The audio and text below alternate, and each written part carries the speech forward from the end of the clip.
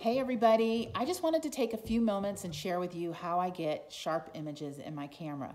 I teach photography all the time, and one of the things that people always ask me or email me after they've taken a class, or I have a lot of photographers that will email me, how do you get super sharp images? And today I'm going to share with you my tips and tricks for doing that.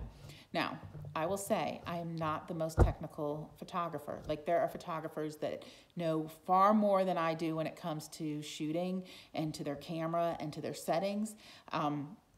There is loads and loads of information, and if you YouTube, camera settings and sharp images, you'll find a bunch of information. But I'm going to try to give you really simple, practical tips for getting sharp images in your camera. So just starting off, a few things that I always recommend is that you make sure you're shooting at a really low ISO, because the higher the ISO in your camera, the grainier and fuzzier your image. Okay. I also my style of shooting is shooting at a really low f-stop. It's just the way that I get my images really bright. It's the way that I've always shot. I've not changed that for 14 years. So for me, I'm always trying to shoot at a really low f-stop, but that means that you can have some focal issues and you can have some blurrier pictures. So my goal, even for families like as big as that one behind me, I'm shooting at the lowest f-stop I can, at the lowest ISO I can, with a super fast shutter speed. If I can do that and keep that in my mind, then I will have super sharp images. That and what we're going to talk about today, which is also called back button focusing. And this is a game changer. And so many photographers are not using the back button focus feature on their camera. So I'm going to show you what that is. I am using a Canon. I don't own a Nikon, but I will list for you all the information on how to do the same thing if you are shooting in a Nikon. So this is a Canon Mark III. It has an 85L 1.2 lens on it. You can get great images even with your kit lens. But this is what I use, and it allows me to shoot at a really low f-stop, f2. Okay, so that being said, what we're going to do today is we're taking the focus where we normally would put it, which is normally we've been shooting with our focus controls and our shutter. We're going to move it to the back of our camera. So we're taking it all off the front end and putting it in the back end, which will give you a way of locking in that focus and not having to reset in between each shot. So you can shoot something that's moving to you and lock in, and you still get a super sharp image without having to reset every time you hit that shutter. Game changer. Okay, so this is for those of you who are shooting sports, or if you're just shooting dance or running kids or whatever. You want to make sure that you learn how to use back button focus. It will change the quality of your image, I promise you. Now, it will take practice, so you have to give yourself a little bit of grace, and you have to allow yourself to learn how to use it, because instead of just holding this down, you're having to push this button back here, but it really does make a huge, huge difference. Okay, so the first thing that I want you to do is I want you to look up here, okay? These are your AI Servio, your one shot, okay? The way that we change that is by hitting this AF drive. Do you see that?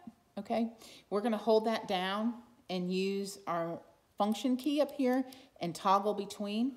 So I'm going to put down, you can do one shot, AI Focus, or AI Servio. I'm going to tell you right off the bat that you really want to stay in AI Servio. Why?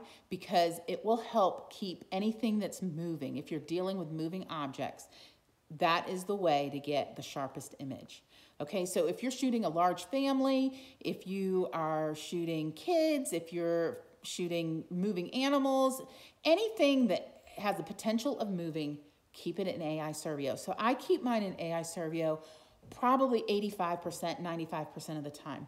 Sometimes when I have like a high school senior, and I know that they're going to stay put, or I'm shooting like a plant, I'm going to put it in one shot because one shot is definitely the sharpest image that you can possibly get. But for the most part, we are all shooting something that's going to move just a little bit, and we want to make sure, because even that slightest bit of movement, like even if you have a group of 3 people and one person just does that, not even that, that's going to show up in your image. So you want that AI Servio, okay? So let's keep that change and change that in your camera. The next thing that we're going to do is we're going to go into the menu mode right here, menu, and you're going to go into camera functions or camera custom controls, but it's under camera functions, okay? Let's see right there. All right, by doing that, we're going to hit the set button.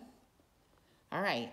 You're following along, I see. And then now you're going to go into the AE lock.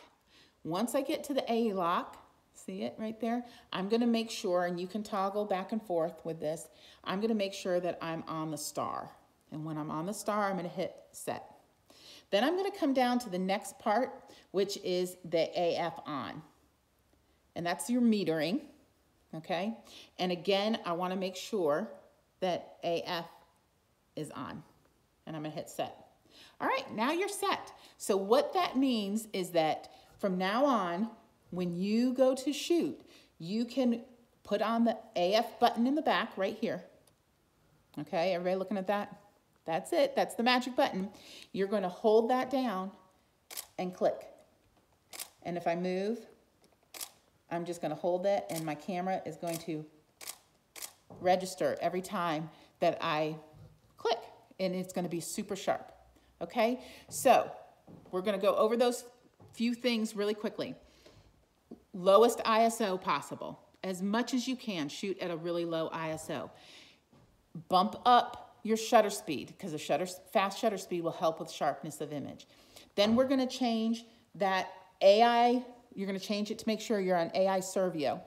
Also, while I'm doing that, that also will allow you to put that center focal point, those little red dots inside your camera.